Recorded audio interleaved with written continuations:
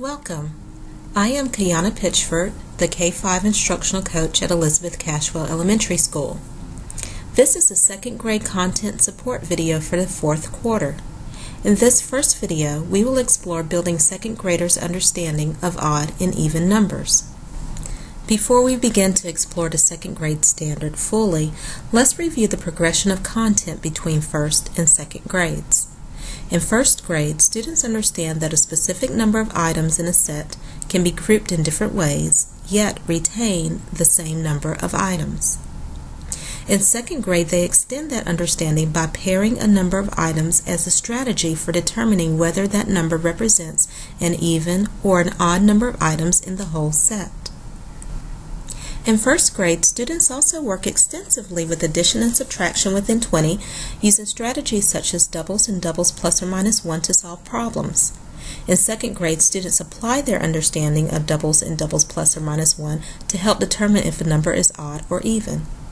As seen in the chart, by the end of the first grade, students have had experience with grouping objects to represent numbers in different ways and have used strategies to solve problems with sums up to 20. In second grade, they continue exploring numbers up to 20 using grouping and computation strategies developed in first grade to determine if a number is odd or even. First grade concepts should be reviewed in the fourth quarter as a part of the instruction for the second grade standards. It is important for students to be able to identify even and odd numbers to use for patterns and to judge reasonableness when adding numbers. For example, when adding 97 and 76, I know that my answer will be an odd number, so if I add and get an even number, I know that I've made a mistake. The idea of equal groups is also a building block for multiplying or dividing by 2 in later grades. Students must begin exploring odd and even numbers with concrete models that they can manipulate. Since students are determining if the individual objects in a set of objects can be paired to illustrate an even number, almost any physical models can be used. Counters, bears, unit cubes, and popsicle sticks are all good models to use since they are familiar and easily manipulated by students. Only after students have demonstrated understanding of odd and even numbers through grouping objects should they move to pictorial representation of drawing and the abstract representation of writing equations without the use of the physical models. The rule for examining the digit in the ones place is not useful for young students working with small numbers. Students may be able to discover the patterns in even and odd numbers on their own with lots of hands-on practice. Here, the focus should be on making pairs, counting by twos, and using doubles and doubles plus 1 facts. Students should also be able to justify their thinking when it comes to determining whether a number is odd or even. In this example, inspired by the work in the unpacking document, students are asked, is 15 an even number? They're also asked to justify their thinking. Student A says, I used 15 counters. I paired them into groups of 2.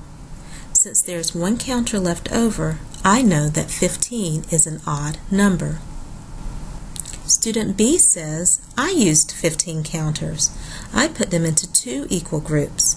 Each group has 7 counters and I have 1 counter left over, so I know that 15 is an odd number. Student C says, I counted by twos to color 15 squares in 2 columns on graph paper. Since 1 column is longer than the other, I know that 15 is an odd number. Student D says, I drew 15 circles. I matched 1 on the left with 1 on the right. I have 1 circle left over, so I know that 15 is an odd number. Student E says, I know that 7 plus 7 equals 14, so 14 is an even number. 15 is 7 plus 7 plus 1, so 15 is an odd number.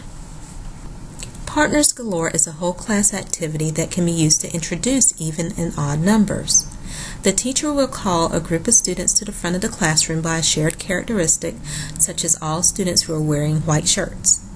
The students in the group demonstrate making pairs to find out whether they represent an even or an odd number of students. Later, students will use counters or cubes and investigate odd and even numbers up to 20, coloring the even numbers green on the chart and the odd numbers red. The even-odd scoop activity can be completed throughout the work as an independent station. Students will use different sized spoons to scoop counters out of a container and then pair them to determine if the number of counters they scooped represents an odd or an even number of counters. It is recommended that students record their findings in a journal to keep track of patterns and to add accountability to this task.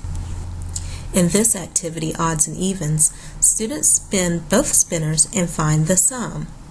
If the sum is even, the player who is even Steven records the equation on a separate sheet and the sum in one of the boxes under even Steven. If the sum is odd, the player who is odd Rod records the equation on a separate sheet and the sum in one of the boxes under odd Rod. The first player to fill all of their boxes wins the game. Many books have also been written to support students' learning of even and odd numbers. Here are just a few titles. Caution! Beware of activities that just have students identify odd or even numbers. These worksheets do not build understanding of what it means for a number to be odd or even. Instead, students apply a rule without any understanding over and over. Without an understanding of why numbers are odd or even, students may actually practice the rule incorrectly many times before it is detected, building a misunderstanding that is difficult to correct. To recap, students begin to make sense of odd and even numbers using models such as manipulatives, drawings, and equations. Students will use their prior knowledge of grouping items in different ways and counting by two to help them understand why a number is or is not even. Students must be able to justify their reasoning for why a number is or is not even or odd. They should be able to explain the strategy they used and how that strategy helped them. It is important to choose activities that will help students build understanding of odd and even numbers instead of rote activities that will not. Finally, working with equal groups to determine even numbers begins to build a foundation for understanding equal groups for multiplication by focusing on multiples of 2.